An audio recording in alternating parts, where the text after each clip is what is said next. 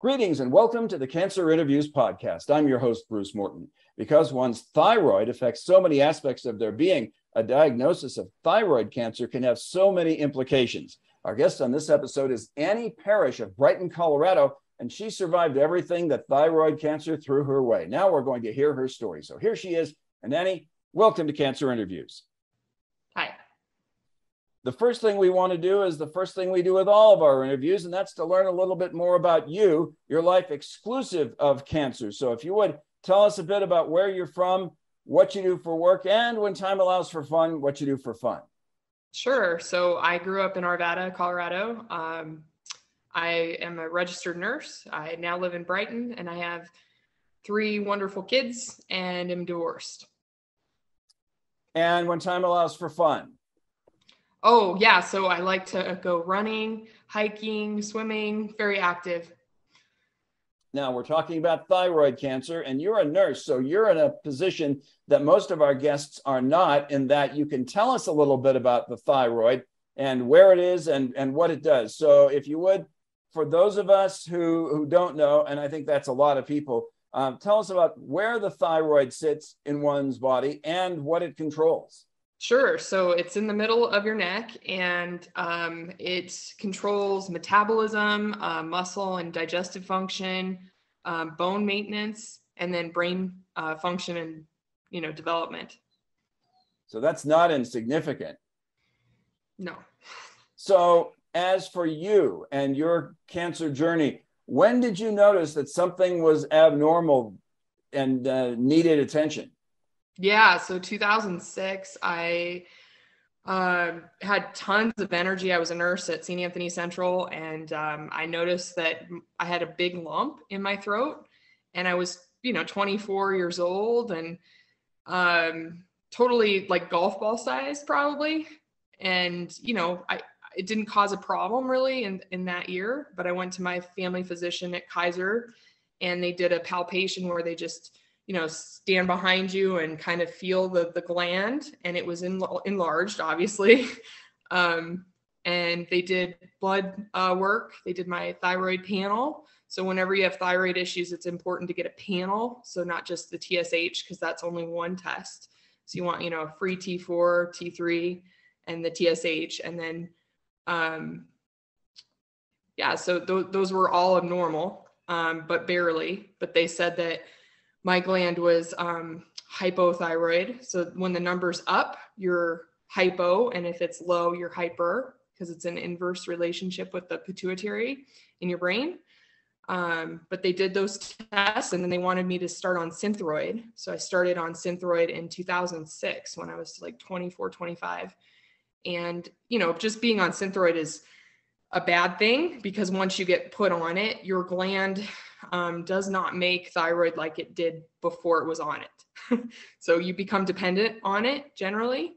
And they'll do that. Like they thought I had thyroiditis, which is just inflammation of the thyroid. And they did that because textbook, physician, in their training, they're taught that to first do a trial of synthroid to see if you respond. And I did not. It made me very hyper, of course, because, synthroid is essentially like, I equate it to being on speed. I mean, it's very powerful medication. So I had lots of energy and I lost weight, but it slowed down my gland. And I think ultimately it didn't really prove that I had cancer. It wasn't definitive. So from there, what was the chain of events that led to your diagnosis? Well, so then I had gotten married, and I met my husband when I was 28, 2007, 2008, and I had 3 kids.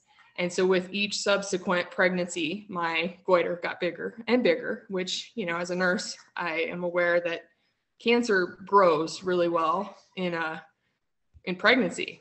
We've seen, lots of that in my job. And so this lump in 2008, I had a choking episode at Steak and Ale.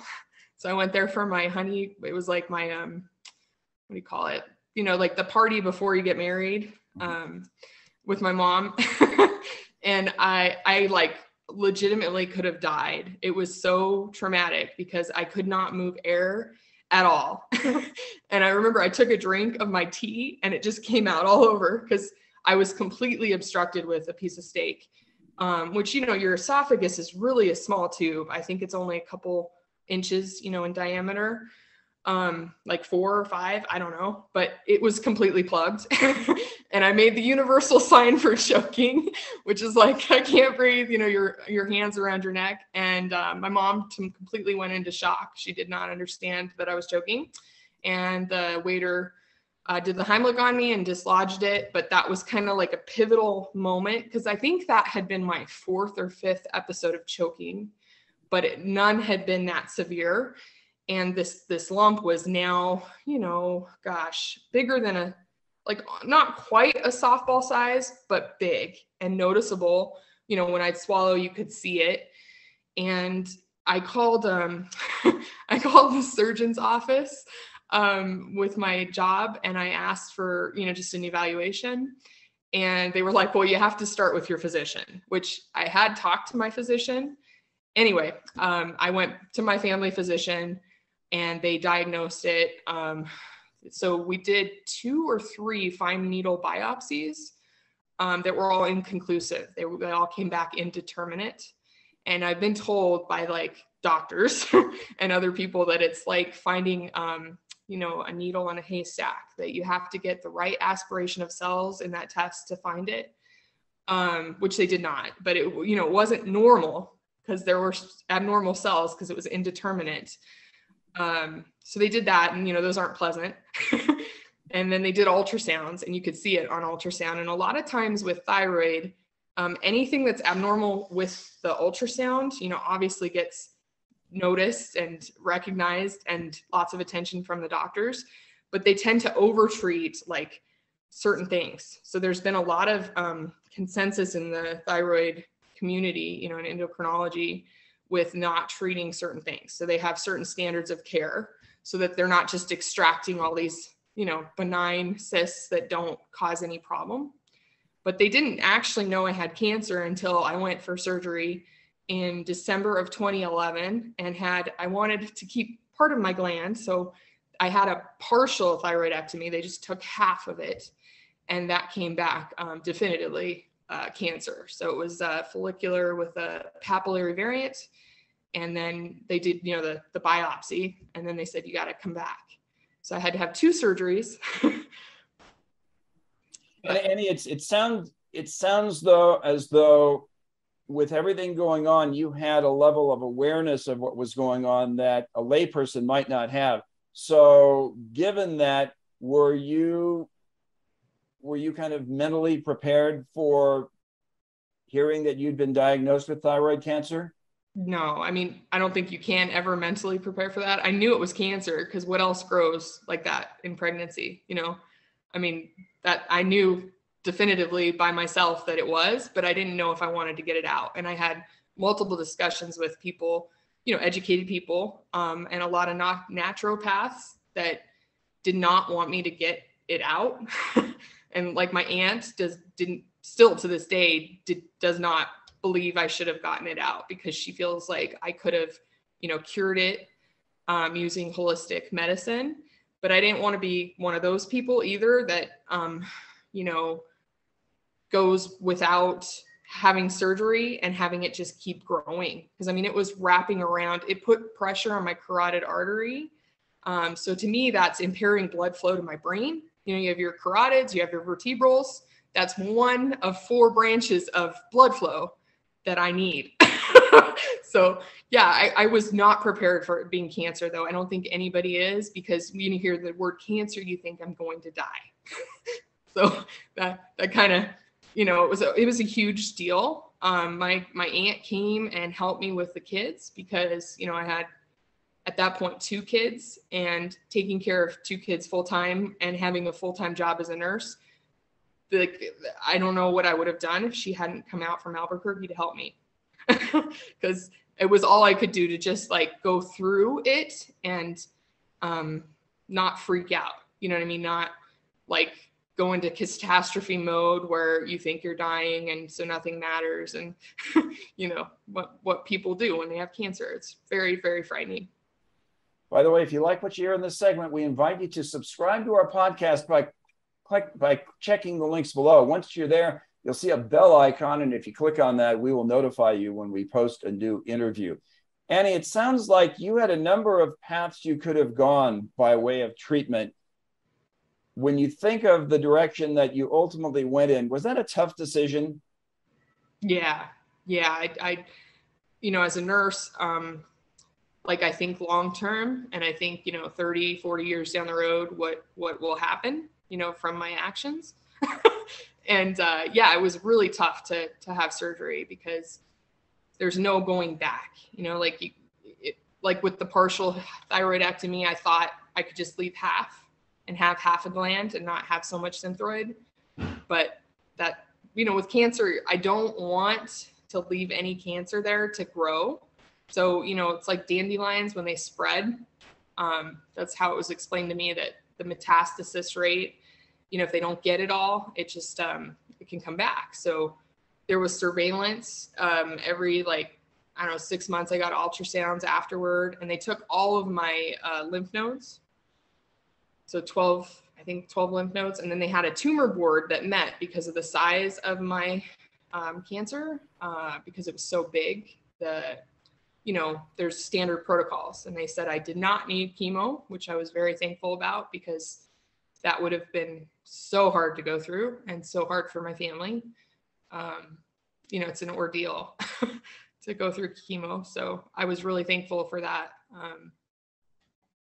You sound like you were at peace with your care plan, but as we've learned from talking to so many guests, it's so important that you have a good feeling, that you have a high level of trust for your care team. How did you feel about your care team? I love them. I had a great surgeon that had an ENT in on the surgery so that they didn't damage my vocal cords, because that happens a lot where they inadvertently nick the nerve, you know, to your larynx, your voice box. So yeah, I was very impressed with the level of expertise in my team, and the fact that they consulted me for little things, you know, all throughout. And I felt like I knew the game plan from the get-go. And yeah, it's very important to trust your team. Otherwise, you know, you second guess, and it would be hard to fight with the care team while you're fighting cancer. So while you were going through the process of treatment, looking back, what would you say was the toughest part of the treatment process? The recovery, like, I mean, definitely. I had a tonsillectomy when I had my thyroidectomy, because my tonsils were huge. And so they just did that all together. But the recovery in terms of the metabolism part, so not like the surgical site, you know, that had stitches that got better right away. I had a great scar that nobody can even see, you know, it's like concealed. So I was really happy with the scar because, you know, being young, that's an issue. You know, I didn't want to look like, I've seen some people with thyroid scars that are horrible. Anyway, the scar is not the big deal, but the metabolism was really, really hard because I felt like a train hit me, like not the day after and not the week after, but the next week. My TSH level was up to 100. So normal TSH is like, you know, 0 to like 10, I guess. And they keep lowering that. So some say, you know, it depends on the scale, but the hypothyroid rate that I had post-op, and I had meds, it just takes a long time to get a good blood level to where you actually feel normal. And then the treatment with the synthroid, I think, is the hardest part, because the regulation of that is so crucial for just your mental well-being and your mood and functioning, you know, like having any energy. Like I can tell immediately when I take my thyroid med, my synthroid, because I get a headache. And I know, oh, that's my thyroid. That's, you know, that's the pig thyroid that I'm taking. But I was on T3 and T4 for a while, and that helped a lot because there's a lot of debate in the medical community whether T3 is really important because your body converts T4 into T3. And so, you know, I'm into all that because as a nurse, I like to know why, and the rationale behind why we're doing what we're doing. So the T3 really helped. Like I felt almost normal, but not quite. And I've come to the, realization, sadly, that I may never look like I did or feel like I did, which is okay. I mean, I'm here. I don't know that that would have metastasized and actually like killed me, but it's good to be cancer free. It's good to not choke on things. But I think that the regulation of the thyroid hormone and then just the post-op recovery with the metabolism and getting that blood level was the worst part. And then people not understanding, because I had like several of your other guests, oh, thyroid cancer is the best kind to have. No, it's still cancer, and it's dismissed as like, oh, it's this little gland, but it controls. I mean, I've heard people say every single function in your body is determined by your thyroid gland, which I don't know if every single function, but it is a very important gland. And I feel like it's dismissed as just the thyroid, Annie, you mentioned, you gave me an answer when I asked about the toughest part of the treatment, but here's another part of the treatment that I'm sure would be unique, not necessarily to you, but unique to people who do what you do. How difficult, how challenging was it to be living and breathing each day this role reversal of here you are, a nurse, it's normal for you to be providing care. Now you're on the other end of that. How difficult was that? Very, very. To feel vulnerable and to feel like you're not in control of what happens or how things go. And I had my uncle tell me it'll make you a better nurse. And it did. I'm definitely more compassionate and more understanding and more communicative, because I think a lot of times we assume people know things, or, we don't explain things like we should in lay terms. So it's made me much more sensitive and empathic to that. But it was extremely difficult because, as a nurse, you're leading so many, different things, like you're doing things and communicating, and you're in charge essentially. And I was not in charge of this. You had mentioned your aunt as a source of support. Was there anybody else who was there for you in a big way and made this difficult time for you a bit less difficult? No, not really. I didn't have a lot of support, and it was really difficult because I felt very angry. My dad came to see me in the hospital, but that was it. So I did not. I was like, wow, I'm one of those people, because I've taken care of many people that were really sad that their family didn't come and see them and didn't help out. So no, it was just me. And my aunt helped immensely. And without her, I would have been so depressed because, I still had to look forward to going back to work, which was wonderful. But, that was really a hard transition too, because, I had stitches. And so people would ask, like, and I worked, the stitches came out, I think, right before I went back to work. So it was like a fresh scar, and, people notice, and I'm sure I wasn't real like closed off with it, but I had people say like what happened. And then I had other nurses that were completely not very nice, So that was hard because I expected, them to be there for me and to be happy that I'm back to work and that I want to be at work. And that wasn't the reality. Well, I'm sorry to hear that. Did the process evolve to a point in which that was less of a problem?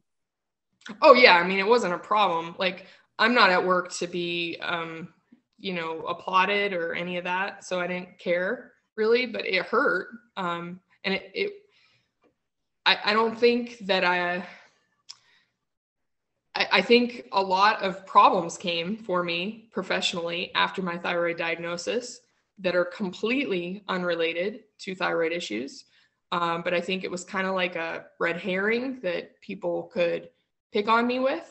And yeah, it's really unfortunate because, if I had maybe got in a different job, at a different place where people didn't know me, I think it would have been a lot better, and it would have went a lot better for me, in terms of my profession and my career and just being accepted, because I think I'm so much of an open book. I talk about things and I'm open with everything, like life, that's a problem, especially, having cancer and being vulnerable and being open.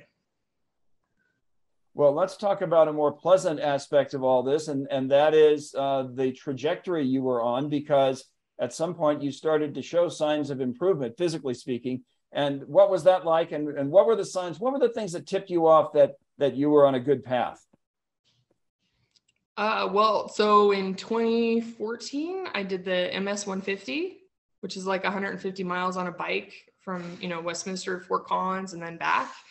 And so that kind of made me feel like, wow, I'm making some kind of big progress, that I'm able to do that, because I never did anything like that pre-cancer. So that made me feel really hopeful that I can live a normal life and not be, held back. And eventually that positive trajectory had to lead to a point in which you felt that you had attained survivorship. When that happened, just how exciting was that? Great. Yeah, that was great, because I worried for a long time with the thyroid bed, with the ultrasounds they monitor. And I worried that it would come back, because the whole suppression of your thyroid is a big thing, like post-op.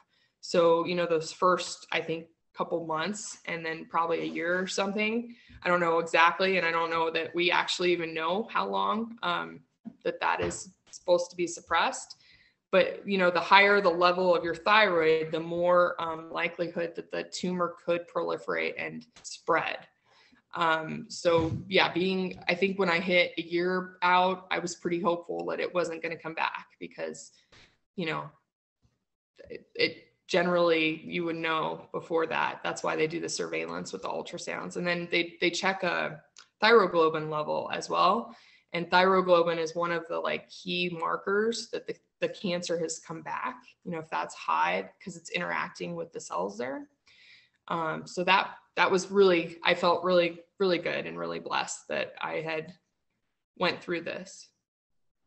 Now, if you think about what you were able to do physically pre-diagnosis and what you can do now, you've already told us about that challenging bike ride you were able to go on. But if you were to compare yourself pre-diagnosis to what you can do now, what can you do and what cannot you do?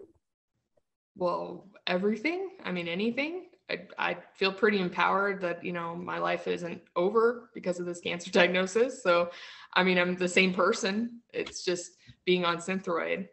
So, I don't sleep as well as I would like.